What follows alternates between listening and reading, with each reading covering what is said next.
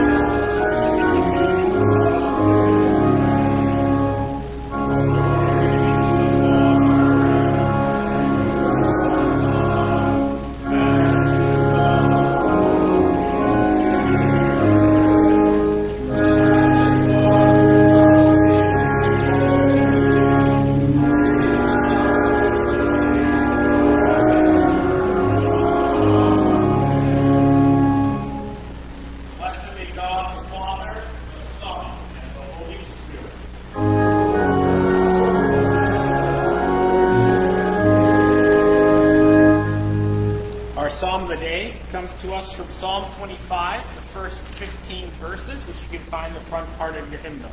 Please note there are no page numbers. The Psalms are simply in numerical order. And we will read Psalm 25 responsively half verse by half verse. That means I'll read up to the red asterisk and you respond with the rest of the verse. We read responsively Psalm 25, verses 1 through 15.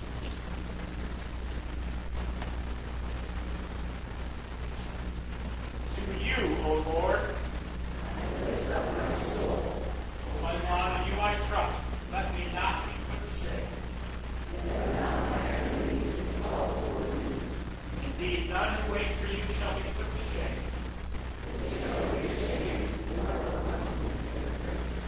Make me to know your ways, O Lord. Lead me in your truth and teach me, for you are the God of my salvation.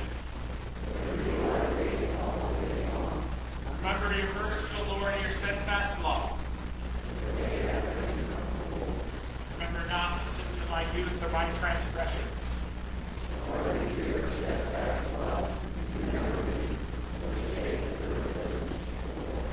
Good and upright is the Lord. He leads the humble in what is right.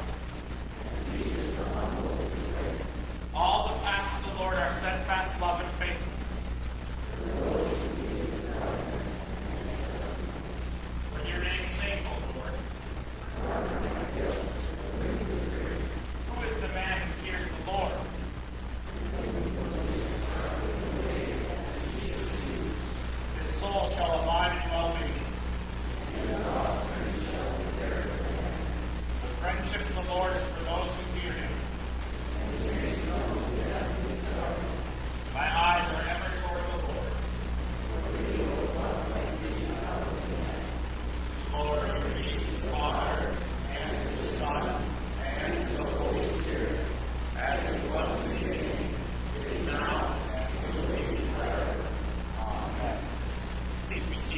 I now invite any children forward for a special message.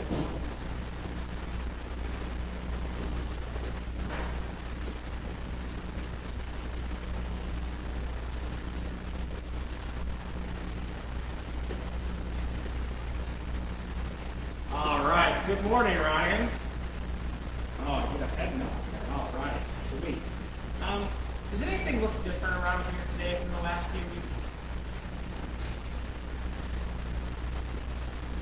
Red, right? I got a red scroll on, right? That's different. We've got red paraments on the altar and on the left turn and the pulpit. That's right. Yes. Yes. And that's what we call this is a stole. Okay? But what makes it different is it's red. What does red remind you? Blood? Yeah, for sure. Blood. Does it remind you of anything else? Well, we can also think of fire with red, right? In our Bible story today, the Pentecost story, the Holy Spirit comes down like flames of fire on the disciples. And that's why we're red today. And that's why we have red all over the place. To remind us the Holy Spirit has come to each of you. And when we hear God's word in the Bible, this color red reminds you the Holy Spirit comes to you. So that you believe in Jesus. So that you believe that Jesus really did die for you on the cross to forgive you. And by his Holy Spirit cause you to believe that Jesus died and rose so that you could have eternal life. The Holy Spirit also enables you to tell others about Jesus. He uses me to tell you about Jesus. He uses teachers, parents, and friends to tell about Jesus. The Holy Spirit helps you to tell friends and family about Jesus too. And when you see this skull on me, you have a great reminder that the Spirit is using a pastor to tell you about Jesus. Let's pray. Lord God, thank you for sending your Holy Spirit into our hearts and into our lives so that we can believe in Jesus. Help us by the power of the Holy Spirit to tell others about this same Jesus. In his name we pray. All right, thanks, Ryan. Return to your seat. We continue our worship with our next hymn, 496, Holy Spirit, like the Father.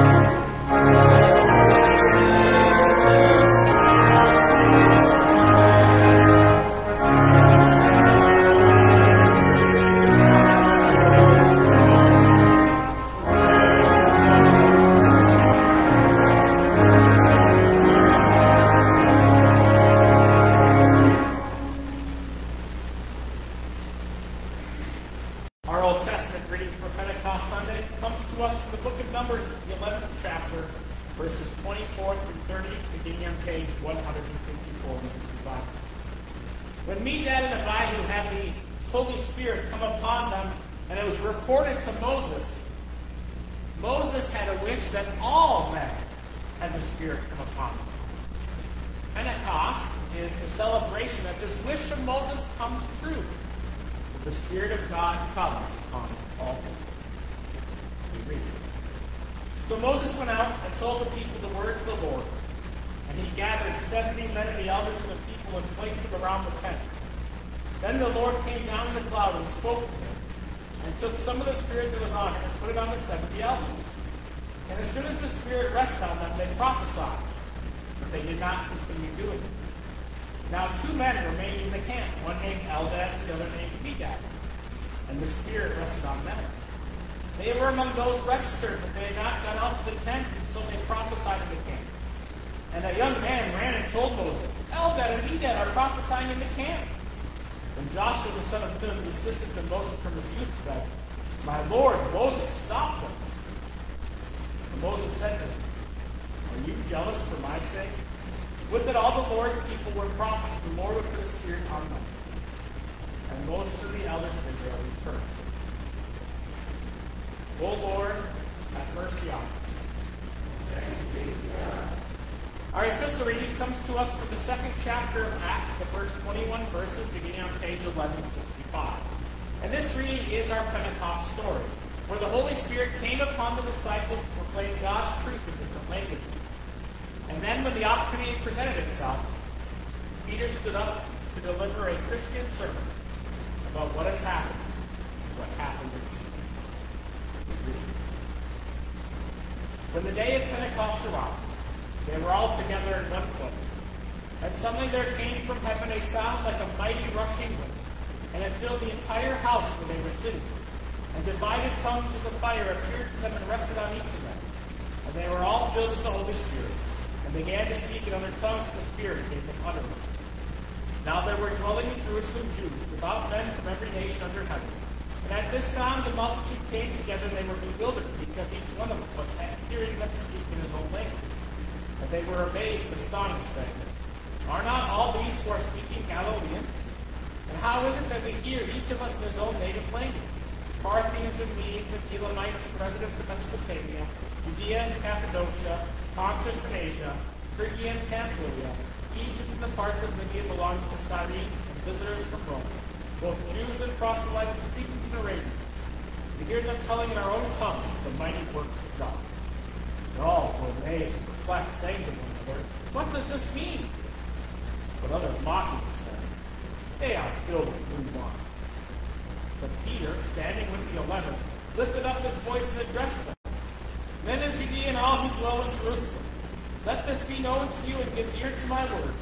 For these men are not drunk as you suppose, since it is only the 3rd hour of the day. But this is what was uttered through the prophet Joel. And in the last days it shall be, God declares, that I will pour out my Spirit on all flesh. And your sons and your daughters shall prophesy, and your young men shall see visions, and your old men shall dream dreams. Even on my male servants and female servants. In those days I will pour out my Spirit, and they shall prophesy. And I will show wonders in the heavens above, and signs in the earth below, blood and fire and vapor of smoke. The sun shall be turned to darkness, the moon to blood, before the day of the Lord comes, the great and magnificent day. And it shall come to pass, that everyone who calls upon the name of the Lord shall be saved. O Lord, have mercy on us. Thank you, God. Please stand for the gospel. In the Holy Gospel according to St. John, the 7th chapter, verses 37 through 39, on page 1144. And on the final day of the Feast of Tabernacles, Jesus cries out that everyone should come to him and believe for wells of living water will come out of him. John then tells us that Jesus is what Jesus is referring to in his death. On the last day of the feast, the great day, Jesus stood up and cried out, If anyone thirsts, let him come to me and drink. Whoever believes in me, as the Scripture has said, out of his heart will flow rivers of living water. Now this he said about the Spirit, to those who believed in him were to receive.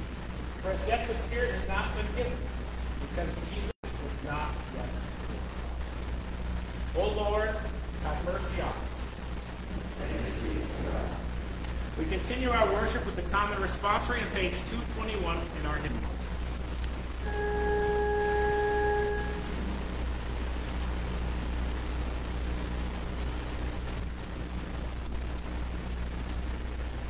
Forever, O Lord, your word is firmly set in the heavens.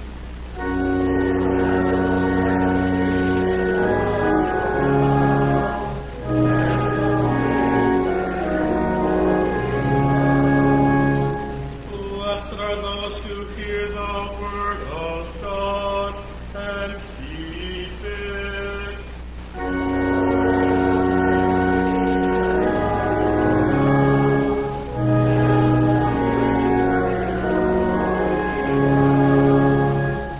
Glory be to the Father, and to the Son, and to the Holy Spirit.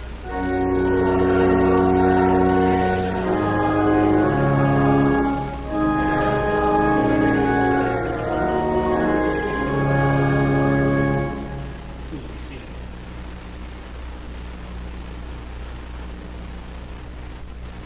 In the name of the Father, and of the Son, and of the Holy Spirit. Amen. I was watching an episode of The Office this past week, and it was an episode where Jim and Pam are having their baby Cece baptized. And the office boss, the clueless Michael Scott, invites the entire office to the church for the baptism, which of course Jim and Pam were not prepared for, and office foolery takes over the episode. But things get worse. Michael thought that he would be the godfather for Cece. And when they told him no, it did not go well. And then we find out during this church service that the church is sending a youth group to Mexico to build a school for the next 3 months. Michael, perhaps in his disappointment about not being the godfather, gets so excited about this news and sees everyone in the church cheering for this youth group that as they prepare to board the bus, Michael spontaneously decides he's going to go and help build a school in Mexico. And he hears everyone clapping and cheering for him. The youth on the bus are so excited that this stranger joined them on their trip to Mexico too. And with a lot of cheers, it made Michael's heart full and proud. And that pride overflows out of his heart. I need to stop there and ask the question. What's overflowing from your heart in your life right now? What's coming out of your heart? Jesus says rivers of living water flow out of your hearts when you believe in Him. John tells us that that's the Holy Spirit that was yet to come to the disciples. And boy, did Jesus keep His word on Pentecost Sunday for those disciples. Our epistle reading is that story. The disciples watched Jesus ascend into heaven, and then they were told to wait in Jerusalem. For 10 days they waited. And then a loud, rushing wind came flying through their house. And then tongues of fire rested on them, and they were filled with the Holy Spirit, and all these different languages were spoken by them. But it didn't stop there. When a crowd gathered and were wondering what was going on, Peter stands up and delivers a sermon, and 3,000 people were baptized and believed in Jesus that day. The rivers of living water were poured out like a giant tidal wave. And it continued throughout the book of Acts. When the disciples were told to stop preaching and teaching in the name of Jesus, they refused and they rejoiced that they were worthy to suffer for the name of Jesus. When Stephen, the first Christian martyr, was killed, they spread the word around the world because no matter what happened to them, those rivers of living water, that Holy Spirit kept flowing out of their hearts. And they didn't care the consequences. It even flowed to an apostle we call Paul, who once persecuted the church and approved of Stephen's martyrdom. No matter what the early opponents did to the early Christians, whether they would become shipwrecked, or beaten with rods, or kicked out of town, or thrown into prison, or stoned, or even killed, the Holy Spirit continued to flow out of them. Back to Michael Scott. He gets all excited about this youth trip to Mexico to build a school. His heart is bursting with joy. But finally, 45 minutes later, he realizes what a rash and foolish decision he had made. And he tries to get the bus to stop so that they could leave him on the side of the road. After coming down from that high, he has nothing to offer on this trip. And he wants out and off the bus. Have any of us reached that point in our faith life? We've had the high of getting the Holy Spirit into our lives, but now that high is over. Are there still rivers of living water flowing out of your heart, or are you trying to get off the bus? Do people hear and see Jesus through you? Is the Holy Spirit drawing people to Jesus through you, or do people see something else? Do people see Jesus, or do they just see an old curmudgeon constantly complaining? Do people see the joy of Christ in you, or do they see someone who's just trying to count down their final seconds? Do people see faithfulness in you, or will we just not see you until September? Does the joy, hope, and peace of the Holy Spirit bubble out from you, or does the mundaneness of life permeate everything you do? Is Jesus a gift to be shared with others, or is he someone you hold to yourself and don't want anyone else to come near him? I realize life is full of peaks and valleys. Up and down life goes in this world. It happens in our faith life, up and down, great, not so great, good, bad, easy, difficult. That's a reality of living in this world. But do people see the same Jesus in you? Does the Holy Spirit flow out of your heart the same when you're on top as when you're on the bottom? Or do the emotions and the gravity of the situation always trump everything else? Do the fruits of the Spirit flow freely in your life? You know the fruits of the Spirit: love, joy, peace, patience, kindness, goodness, faithfulness, gentleness, self-control. Are those the fruits of our life? Or do more people see the works of the flesh? I'll give you a good example. Someone cuts you off on the road. And you say, oh man, that person needs to be forgiven. Or does something naturally come off about them? Are you quick to share your faith? Or quick to hide it? Would you rather talk with people about Jesus or the hot political item in the day? Would you rather share Jesus with others, or would you rather they hear your worldly opinion? And this is where I really struggle with our text from John 7. What does it mean if rivers of living water aren't flowing out of my heart? Does that mean the Holy Spirit isn't dwelling in me? Do I have to do something to turn it back on again? Or what does my life say about the lack of an overflowing spirit in my daily life? Well, first off, we have to say you know you have the Holy Spirit because you have faith in Jesus. No one can say Jesus is Lord except by the power of the Holy Spirit. Even Jesus connects the two. Whoever believes in me, out of his heart will come living water. Even though your life may not look like it should, the Holy Spirit has to come. You're here because you believe that Jesus died on the Holy Spirit. It's only possible by the power of the Holy Spirit. And yes, our sinful selves get in the way. It gets in everyone's way. There will be times and moments when the rivers of living water will flow out of your heart like a wide open fire hydrant. But other times, like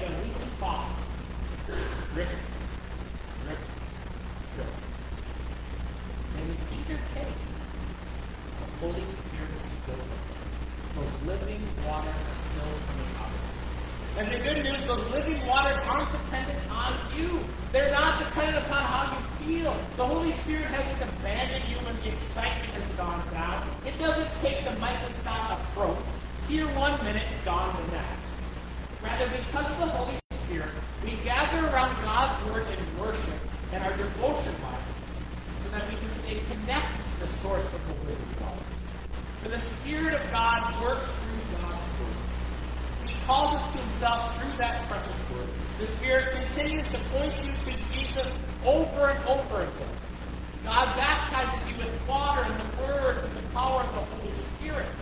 He proclaims both his law and gospel so that you grow through your faith in his Word.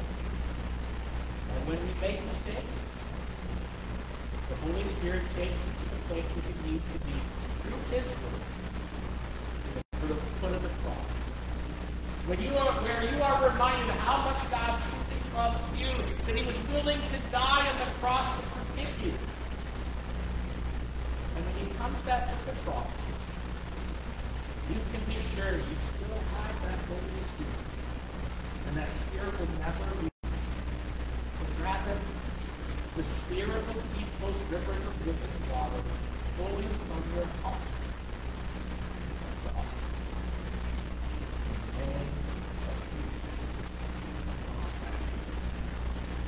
We now continue our worship by singing our next hymn, 497, How the Holy Ghost, God and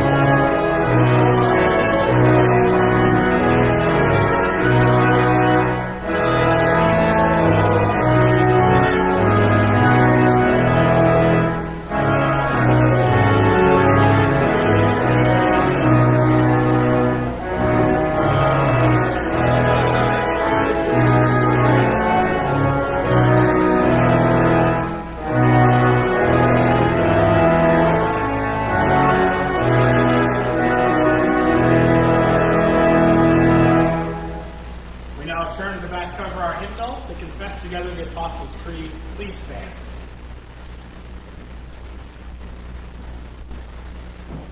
We confess together. I believe in God the Father Almighty, maker of heaven and earth, and in Jesus Christ, his only Son, our Lord, who was conceived by the Holy Spirit, born of the Virgin Mary, suffered under Pontius Pilate, was crucified, died, and was buried. He descended into heaven. The third day he rose again from the dead. He ascended into heaven, and sits at the right hand of God the Father Almighty. From thence he will come to judge the living and the dead. I believe in the Holy Spirit, the holy Christian Church, the communion of saints, the forgiveness of sins, the resurrection of the body, and the life everlasting. Amen.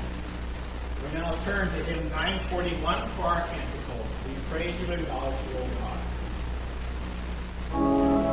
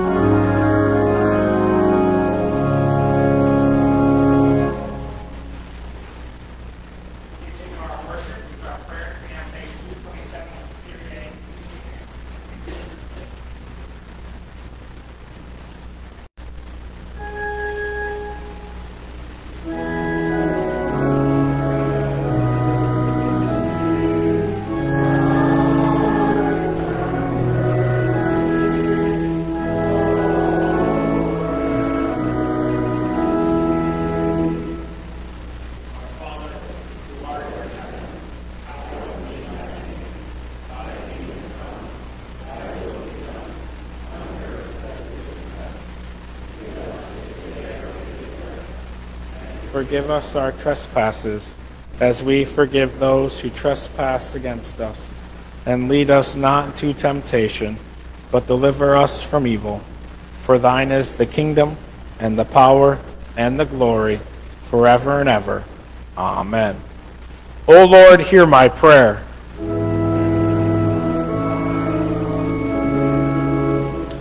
O God, on this day you once taught the hearts of your faithful people by sending them the light of your Holy Spirit. Grant us in our day by the same Spirit to have a right understanding in all things, and evermore to rejoice in his holy consolation. Through Jesus Christ, your Son, our Lord, who lives and reigns with you in the Holy Spirit, one God, now and forever.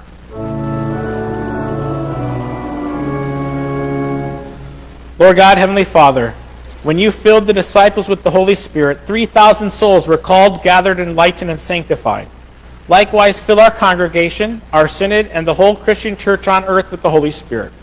Renew us, that the sacraments may be administered faithfully, and many more would be called by the gospel, enlightened with your gifts, sanctified and kept in the one true faith. Lord, in your mercy. Almighty God, you delivered your word through Moses and the prophets and fulfilled your word in Christ.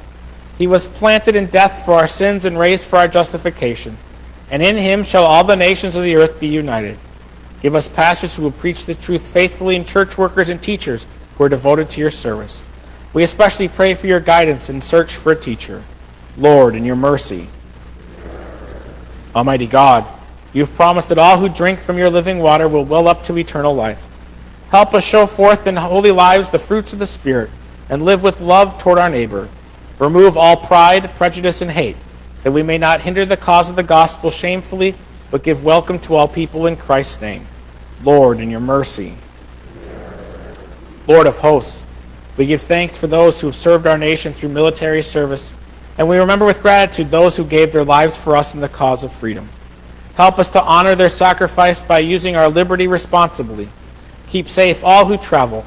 Bless our nation, and help us to protect and increase the privileges we have for those who follow us, looking always to you, from whom these gifts come. Lord, in your mercy. Light of this dark world, you've sent the Holy Spirit to your church as the comforter. Soothe the wounds of your people. According to your will, bring restoration to broken families, heal the sick, uplift the depressed, provide for the poor, uphold the forgotten, and answer the prayers of all who call out to you for aid, especially Eileen, Stacy, Leroy, David, Jerry, Helen, Carol, Helen, Marilyn, Florence, Linda, Shirley, Bridge, Elmer, Marion, Iona. Lord, in your mercy. O Lord, giver of the Holy Spirit, give comfort and hope to all who mourn the loss of loved ones, including the family of Harold. Show them the truth that death is defeated in Jesus. Lord, in your mercy. Almighty Father, with your Son, Jesus Christ, send your Holy Spirit into our hearts through your word to rule and govern us according to your will. Comfort us in every temptation and misfortune, and defend us against every error, that we may continue steadfast in the faith, increase in love and good works, and trusting firmly in your grace, for us by his death obtain eternal salvation. Lord, in your mercy. O Lord, our heavenly Father, almighty and everlasting God, you've safely brought us to the beginning of this day.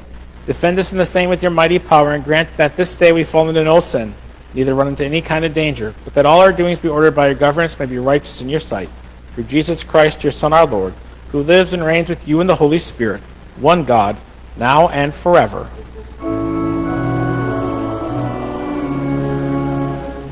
Let us bless the Lord.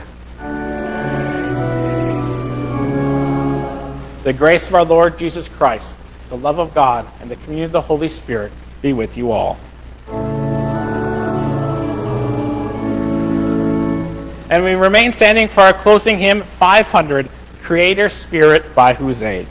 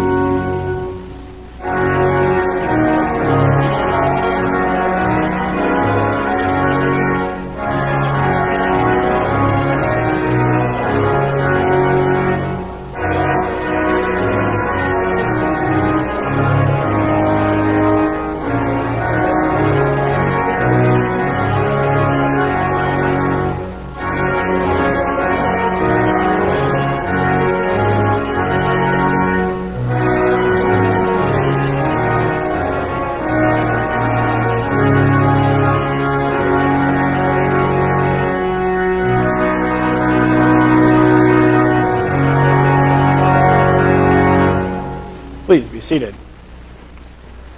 Well, it's good to see each and every one of you here this morning as we gather around God's Word on this Pentecost Sunday as a reminder that the Holy Spirit is in us and it comes out in us in rivers of living water from our heart. A couple of announcements. The ladies of Trinity are collecting gently used Bibles and devotions and Christian materials. There's a box out there for a mission work around the world, so please feel free to leave anything you have in that box. Any other announcements? None? Then let's conclude with the Bible verse of the month.